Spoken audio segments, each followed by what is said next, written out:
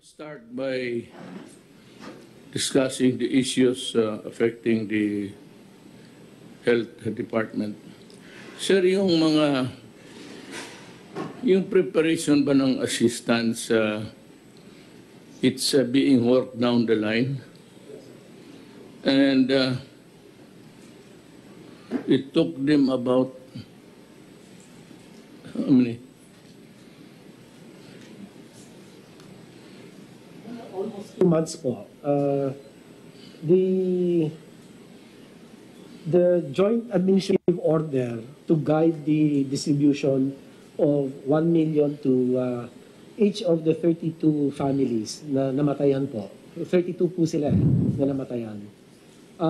Lumabas lang noong June 2. I'm sorry to drag you into this faraway province, but No, sir.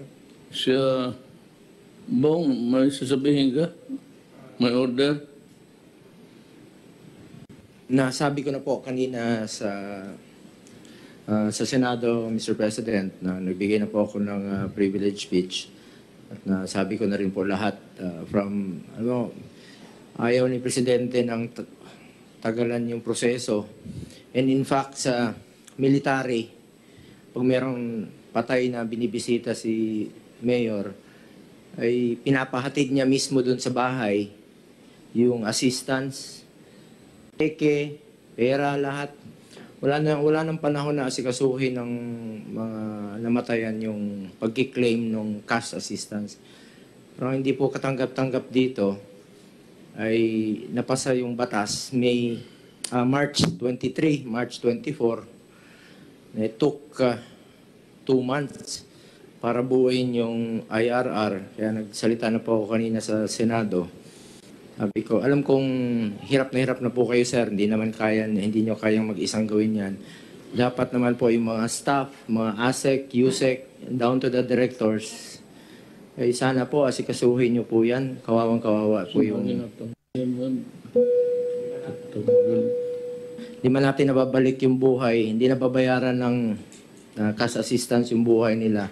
Pero konsuelo na lang po yung ibibigay na kaagad sa kanila. Yung gaya na ginagawa ni Mayor sa mga military. In 3 days, in 1 week's time, kahit pagdating pa lang dyan, pagdating ng bangkay sa Metro Manila, nandyan na yung cheque, nandyan na yung cash assistance para sa lahat.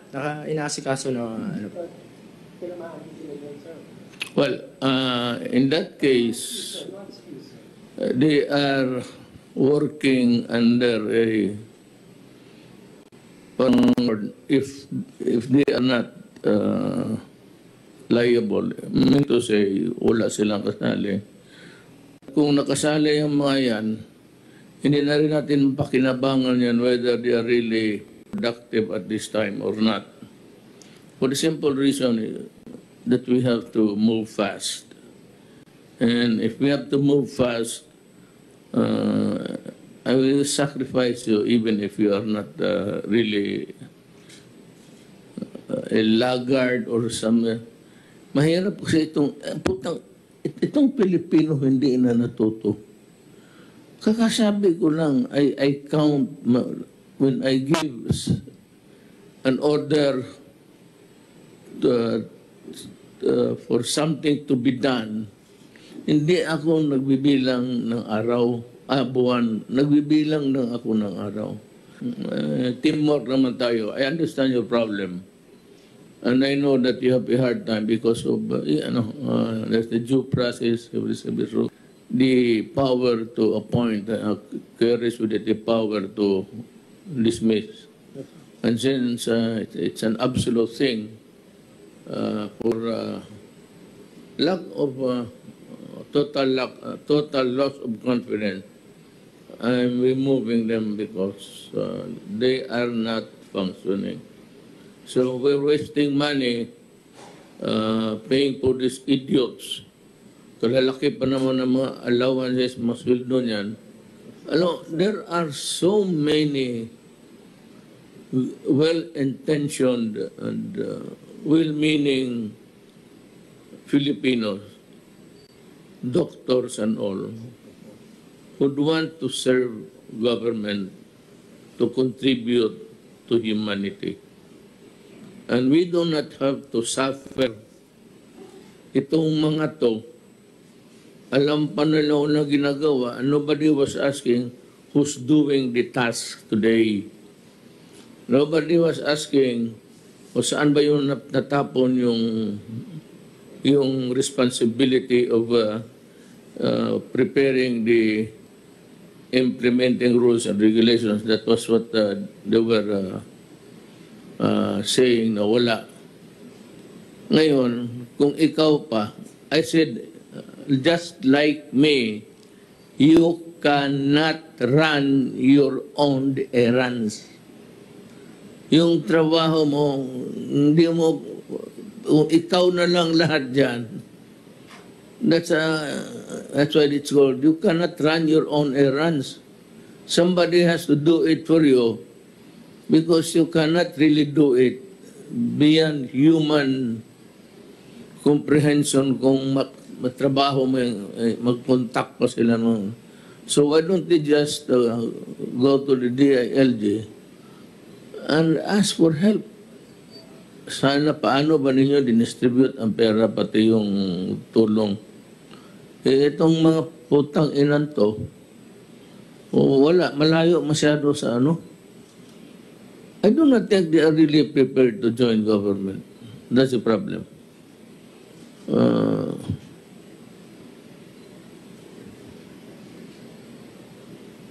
Ayaw ko kung ano mong sakit nito. Wala naman tayong racist ano dito na gaya Amerika. There's a riot going on. It's riot or riot. There's a riot going on all over. And seems to me that there is no end in sight. Mabutit na lang hindi tayo ganon. At na-timingan naman that the Filipinos are really law-abiding. Imagine if America to, how can you enforce the lockdown and the sequestration, itong quarantine?